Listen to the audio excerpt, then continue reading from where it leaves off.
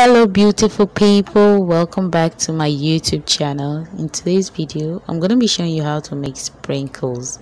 To make this sprinkle is very easy. All you just need is icing sugar and egg white. That's 1 egg white and 200 grams of icing sugar. That's all. And you're going to need some other tools like a tablespoon, not for any particular measurement in particular, and yeah, you're also going to need a silicone spatula. Very important. So that's just all you need to make this sprinkle. So I'm just going to take my egg white and put it one at a time. You wouldn't be needing the yolk for this recipe.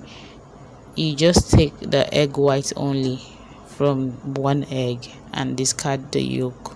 You can cook the yolk, you can fry it, you can use it for lemon curd. You know, we don't waste things in Delicious Kitchen.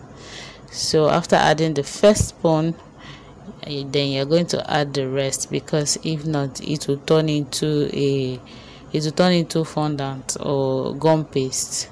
We don't want that. So we want it to be silky and smooth. Now I'm going to divide this into 4 bowls, 4 small bowls. The reason for doing this is because I want to color them.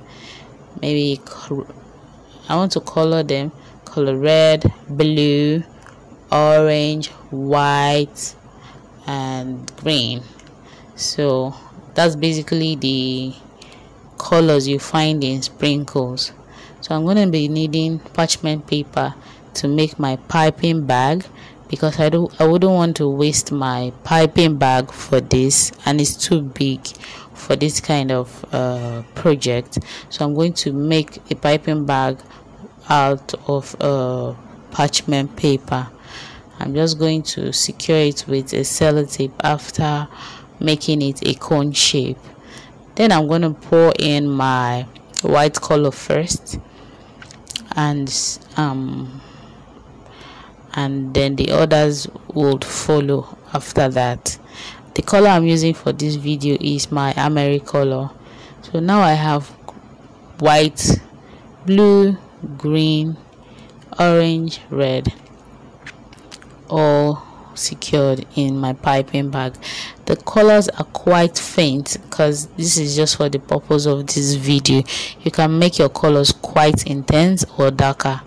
I'm going to cut out a parchment paper and secure it with sellotape on the table so it doesn't move. Then I'm going to cut the tip of the piping bag and start piping really fast. When you start this for the first time, it's quite difficult. It's not difficult, it's quite difficult a little, but over time you get used to it. Then you get to know how to pipe so fast that it wouldn't break. And for it to be very smooth, you need to open up the mouth properly. If you don't open the mouth properly, it would be breaking. The line wouldn't be so perfect. So that's why you have to open the mouth properly. Then you're going to just keep piping all over the board. There are other types you can do. I wouldn't be showing the end result of this one because I was impatient and I left it in the oven to burn, but the other one dried up on its own. So these are other types that you can do with it. You can make heart shape, square, abstract, butterfly, whatever you want.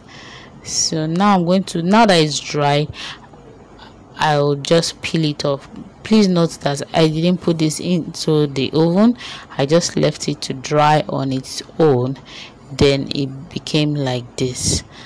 I'm just going to scrape it off, gather it together, mix the colors together so as to have that sprinkle look.